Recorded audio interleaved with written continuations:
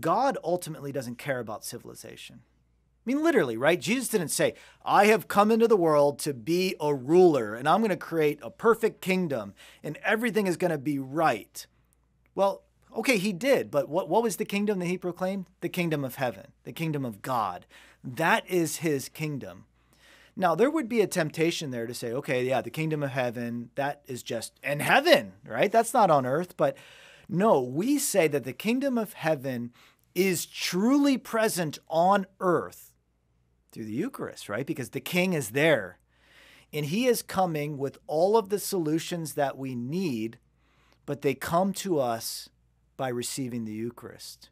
It's not like receive the Eucharist and then, you're going to know exactly what to do to fix all the world's problems. But this is the Lord's strategy. And this really is a strategy that we have to contemplate very deeply. I'm coming to you and I want to fix you.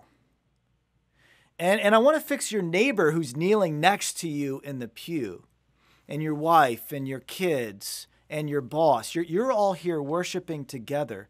And I'm coming inside of you to make you into myself. And so when you go back home, you should be different in your family life. And when you go to work, you should be different. And if there's enough of you that I'm fixing from within, then you should really be able to make a difference in the world. I mean, it's actually a heresy to say that Christ doesn't want to fix the world. But we have to know how he wants to fix the world. He cares more about souls than about civilization. And by fixing souls, he will fix the world. And he's done it before. So once again, this is not hypothetical. We know how the Lord does this. How did he build up civilization in the West before? Through monasteries. People seeking God before all else. And when we seek God, we open a doorway to him. The more people who are devoted to the Eucharist and are giving their lives over to the Eucharist, we're opening a door to our own lives, to our families, to our work, and yes, to our civilization. That's not just throwaway. Like, you read this book because you wanted a blueprint for fixing civilization, and then at the end, I'm like, well, God doesn't really care about civilization. I'm sorry. No, that's not the point of this.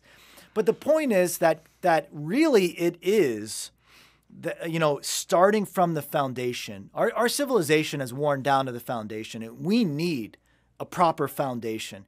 And the Eucharist and our prayer, our encounter with Christ is that foundation. I mean, isn't that our faith?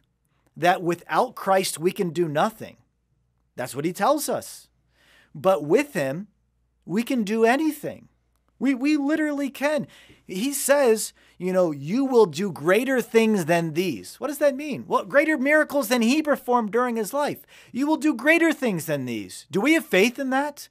Do we really believe that if we receive the Eucharist, we can do greater things than Christ did in his public ministry? So maybe we need greater faith first.